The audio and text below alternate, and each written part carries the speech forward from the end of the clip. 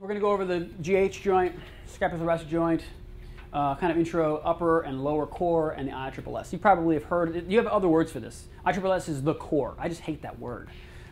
Shape Magazine has destroyed it for me. You have three cores: your scapulothoracic joint, your ISSS, and your hip abductor and pelvic floor. We're going to teach you how to work on all of them because that's what's going to make you the battleship. The rest of this should happen as a whip.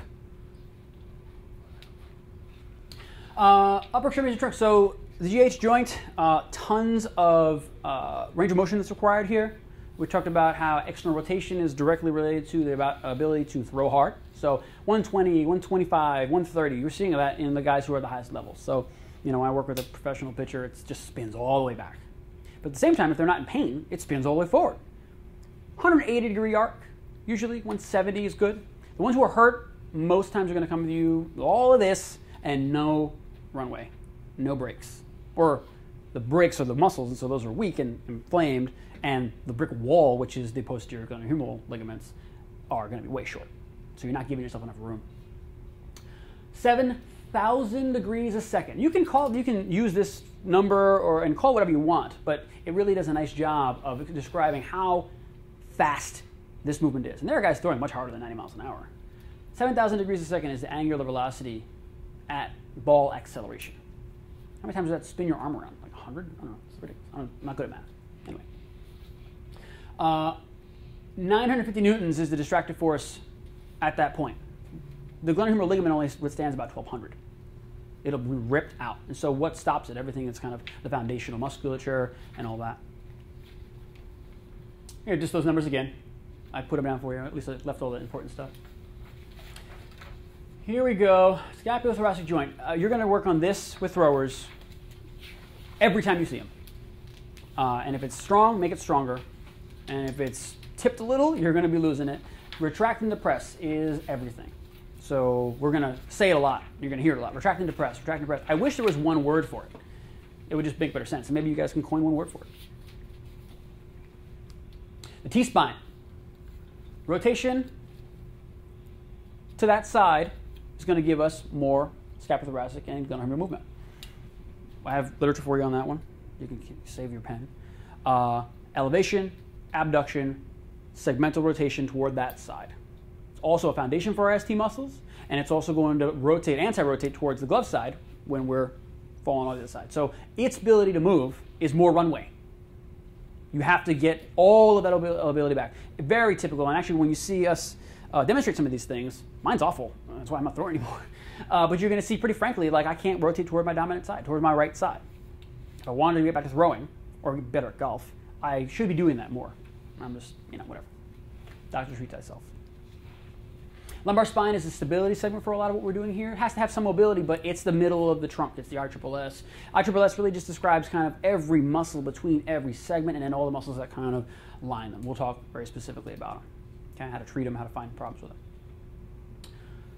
And the hips. Talk in these terms. Stance leg, stride leg. Okay, stance leg, stride leg. Which is your dominant side, Timmy? Which do you throw with? Talk in their language, and they're going to go, oh man, I got to come back here. My PT understands baseball. During throwing, okay, lots of single leg stance is important. Okay, maximum power in extension and external rotation requires a lot of stability. Okay, you're going to find too that there's different requirements in the non-dominant, the stride leg, and the dominant side, which will go into how you measure them and why you would measure them the way you would, and how you would do strength and all those things. Foot and ankle we usually don't see as like a big problem, not any more than you would see any athlete. We're going to talk about Taylor-Cruel movement, we're going to talk about mobility, stability at the ankle and foot, but if you can treat an ankle in a runner or someone who just sprained their ankle, you're probably going to see very similar problems in baseball players. It's not like, oh, I see a baseball player and I have to look at that ankle. I have to look at the contralateral hip, I have to look at ST joint, I have to look at the GH joint. Test for internal and external impingement. I have to do those things. So when we're framing everything here today is about what do throwers look like. So Still's awesome, right? He's still great? Now, let's try this. Just call out what's wrong.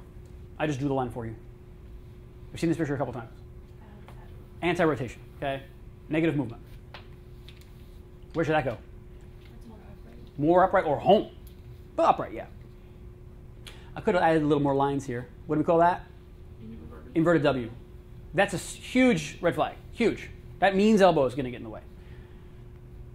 He's not yet gotten 90 degrees. You can't even see it in this picture, unfortunately. Look at that front side being big and open, so he's slower. He will make up for it with power, with strength. These guys are the best at this. That front side does not close up, and so here's the picture from before. The picture from before had it a little more up here. This is more like it. This is a little late, obviously. He's actually already kind of throwing the ball, so this elbow is still not in front or in even, but it looks better in this picture than otherwise. This should be there.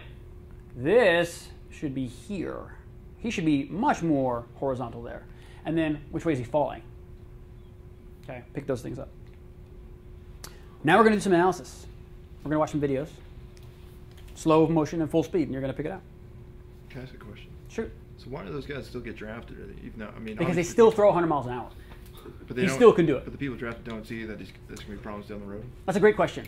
At the highest levels, and even unfortunately in college, coaches don't want to tinker too much. Because if you get a guy who's a 100-mile-an-hour guy, and you tinker because that's going to save his career, but now he's a 94 guy or a 97 guy, they don't want to get saddled with that.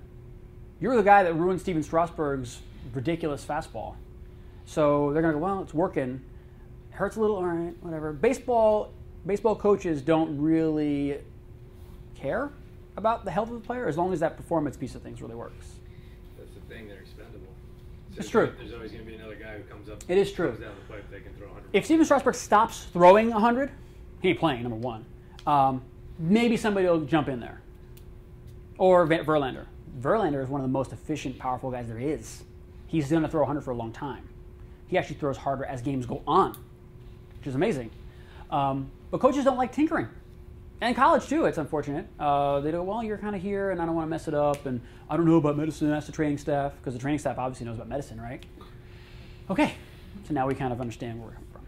So they really don't fix them because they don't want to get fired. Okay, let's check out some videos. Obviously, we've seen this one already. This is a cool one. Super slow motion, it's about 60 seconds. Unfortunately, this is what most pitchers look like under their jersey. I don't take any of the responsibility for that.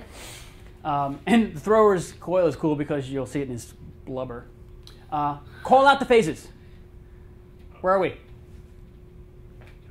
Where are we? Where are we? Early cocking. Where does hands go? Way away. Way away.